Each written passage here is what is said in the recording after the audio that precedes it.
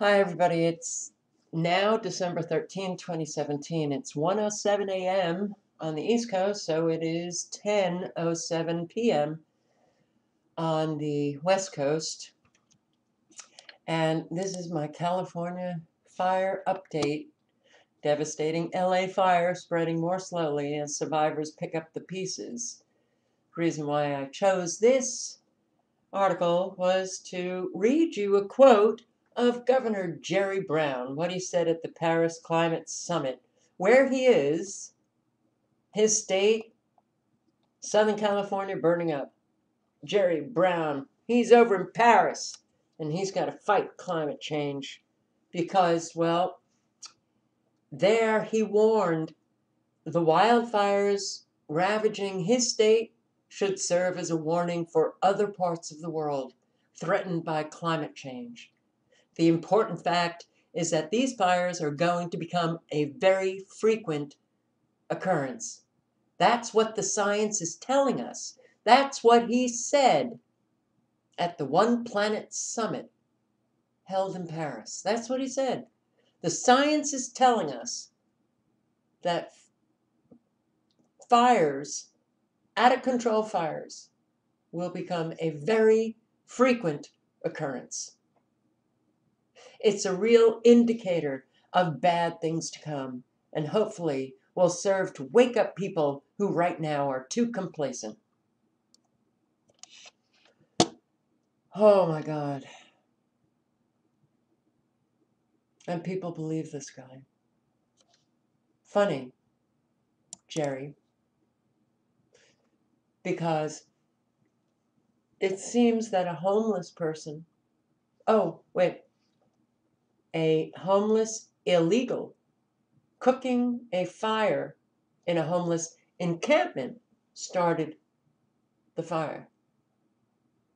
Started a fire that destroyed 6 homes and damaged a dozen. Last week in the exclusive Bel Air section of Los Angeles.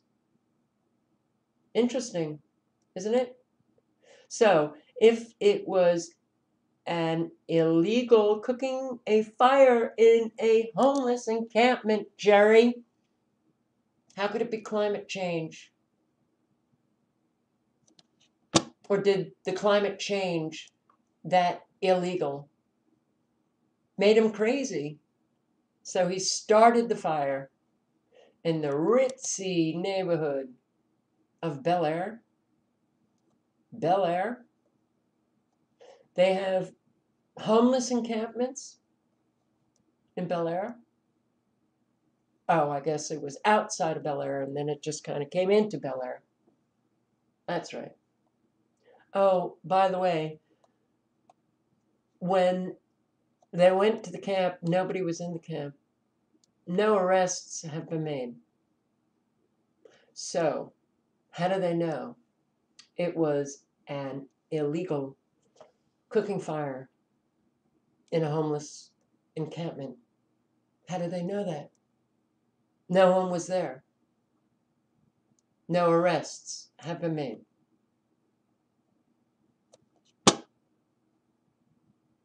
Will Americans ever get their brains back when they read these kinds of things?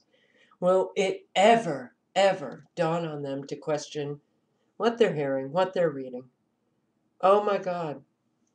It truly is the lack of brain cells operating here that's killing us. So, I was looking at these pictures. Crews struggle to keep flames from California neighborhoods, and this was posted an hour ago. Look at these pictures, and it's really well. I almost think, am I watching a movie of what is going on? The Thomas Fire. Well, let me show you this. The Thomas Fire, amazingly, is only now 25% contained. It went from like 5% to 10% to 15 to 20, back down to 10, then back up to 20. Now it's 25% contained. And what I found interesting was this was updated. This is the CAL FIRE page where they're giving all of the information about these fires. They update them. This was updated today, or, well, December 12th, at just about 7 p.m. And the conditions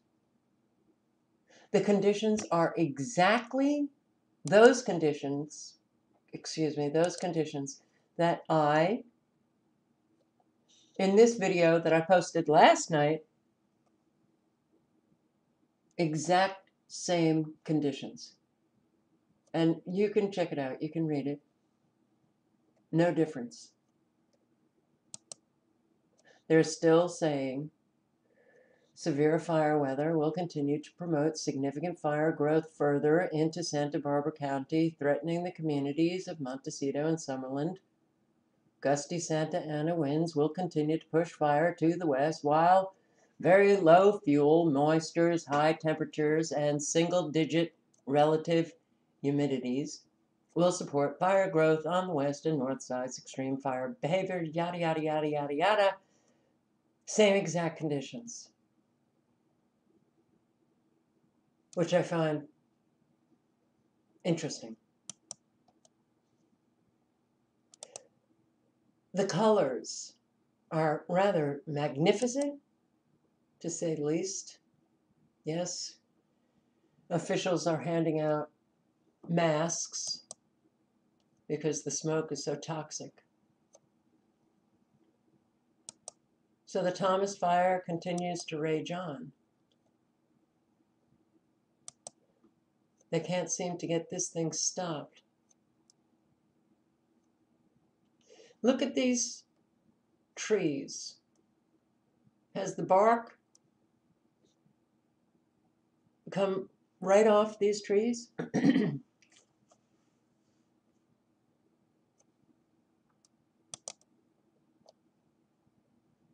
So I'm hearing that people are seeing very few helicopters dropping waters. But look at this. They can't see all of the chemtrails. So this is all of the smoke from the fire.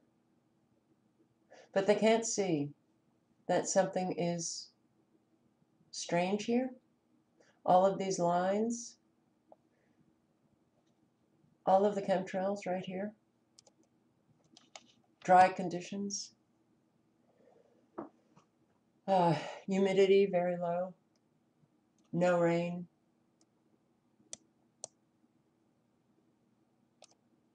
Even these clouds of smoke look strange to me.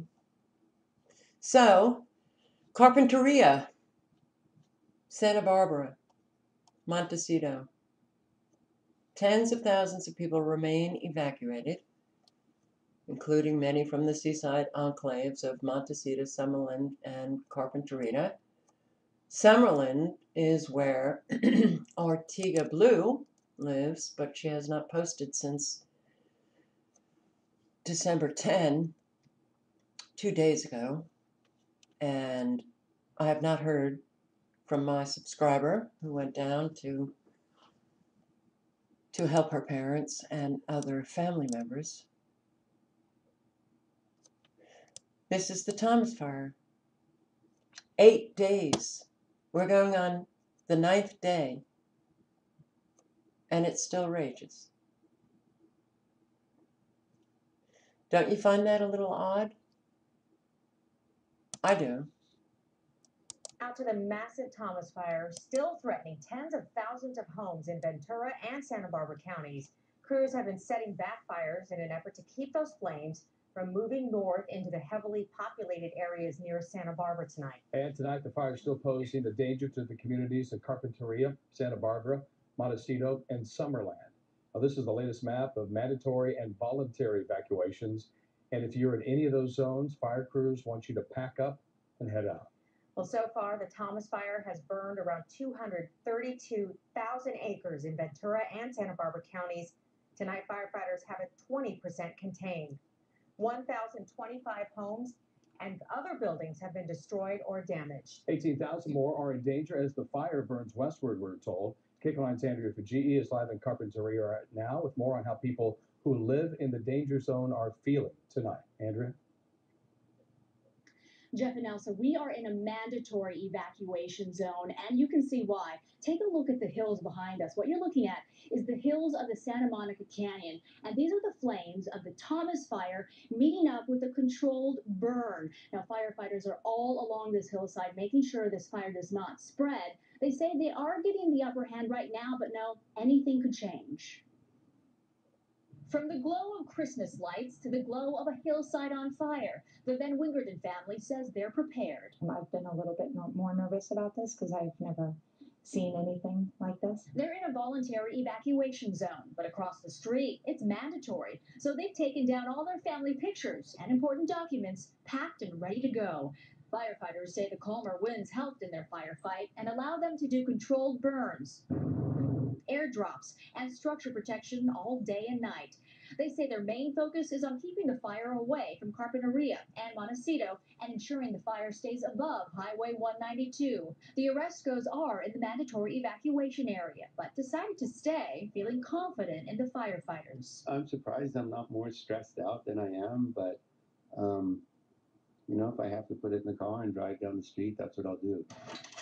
Besides their home, the Van Wingerdens have their business to think about. Myriad Flowers has been in their family for decades. This is one of the reasons why I don't want to leave as quickly. It's want to make sure that everything is going on okay here. He says the roses, some which will decorate Cal Poly's float for the Rose Parade, haven't gotten enough sunlight because of all the smoke. But the family says they're ready to leave their flowers and home behind if the fire gets too close. It just keeps coming down the hill, and I think that's what, makes me kind of scared as I see it coming down this way. Firefighters say even though they feel like they've made good progress on the fire today, anything could happen. So they want people in the area to monitor evacuation websites just in case the wind. So anything could happen. We have already seen that these fires with the Santa Ana winds suddenly, well, people are running around. They open stall doors. They're letting loose thoroughbreds. Horses, they couldn't even open up all the stall doors enough, so the horses died in the fire. Haven't they heard about this fire? That the rapidity with which it is moving. And then you have these people who are just, well, I don't know why I don't feel as stressed out. I have confidence in my firefighters. And strange that right across the street, mandatory evacuations. And then on the opposite side, voluntary evacuations. This whole thing is really very surreal.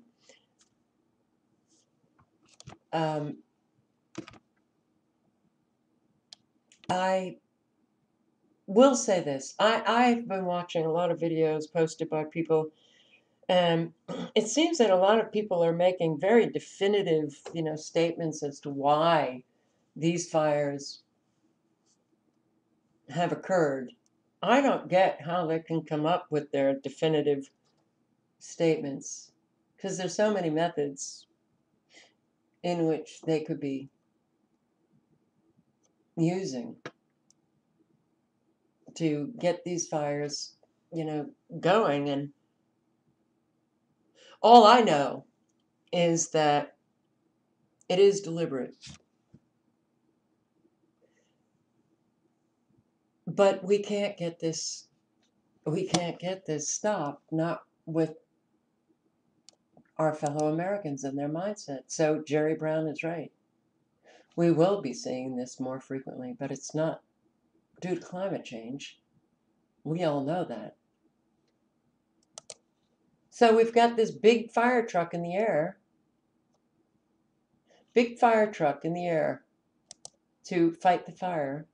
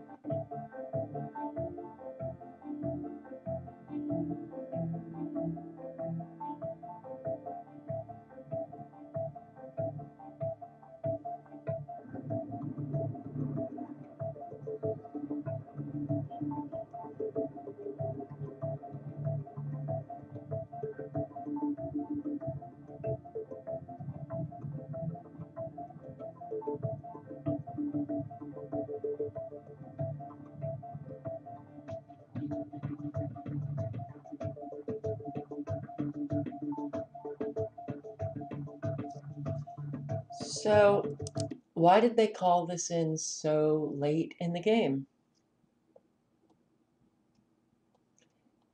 This does not make any sense. The Russia has offered help, and that was 5 days ago. This was on December 8 as wildfires swept through the state of California. Russian Federation officials have offered their aid in the form of amphibious firefighting airplanes called B-200s, which could be mobilized in 72 hours, according to a Santa Maria airport official. Hell, don't you want to take all the help that you could possibly take? Funny. I guess this is the B-200 firefighting plane that is dropping red, white, and blue. So nothing on that. I am hearing from people that they're seeing very few helicopters. Hey, Canadians, did you know that Russia offered to send water bombers to fight the Fort McMurray fire? And President Trudeau declined. We don't need any help from you Russians. Fort McMurray. That was pretty much the entire Fort McMurray was pretty much burned to the ground. The entire area. If I'm not mistaken, I posted on that. So, it seems kind of bizarre to me that they have not updated at all the conditions, and here we still have all of these. I mean, it just continues. Okay, is this entire area in flames? Is that what we're looking at?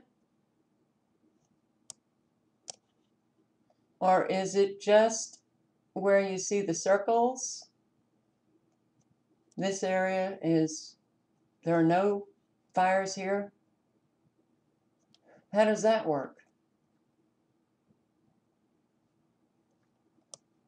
How does it work that we've got these kind of isolated fires that they can't seem to contain? All right, I also want to show you that, well, when you click on these squares, all right, that is not a fire, but you click on as Rust College wants, fire detection. These are satellite fire detections or detectors. And you got one in Redondo Beach, age in hours, 20 hours, 53 minutes. But they don't say anything about it. Are these fires just fires that break out that these satellites detect. Age in hours, 18 hours, 18 hours. You got these over here in Rancho Cucamonga, 9 hours that they just break out. Is Jerry Brown right when he said that we'll be firefighting at Christmas? Age in hours, 18. So it seems that these fires have broken out at pretty much the same exact time. Lilac fire is 95% contained. Okay, that's good. So it does seem, and I've posted videos on this, and I'm not going to go back to that America 2050 map that shows the mega regions, but it does seem that this entire area is outside the Southern California mega region.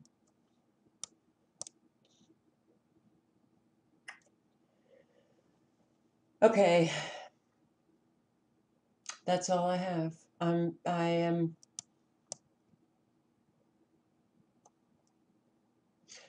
guys, I don't know what is wrong with me. I don't know if it's frequencies. I don't know if I'm just so unbelievably tired of all of what is going on in our country and our fellow Americans who are just so.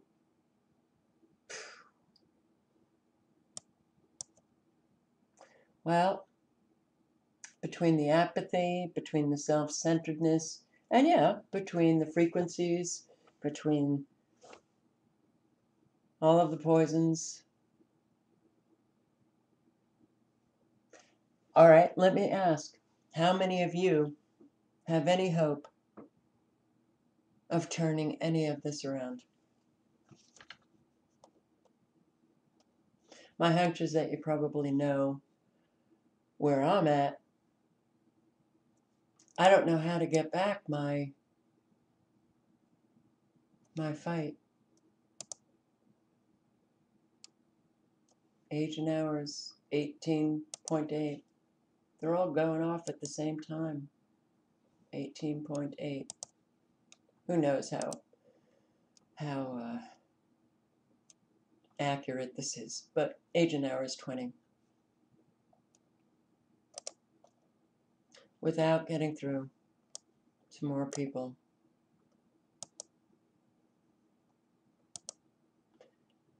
Who is next?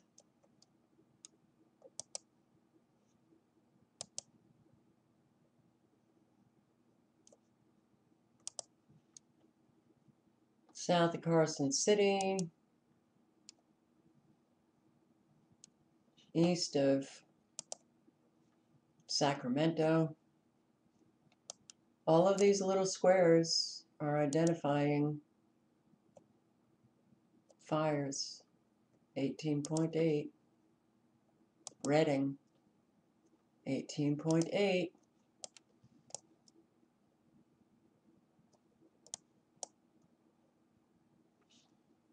All links are below.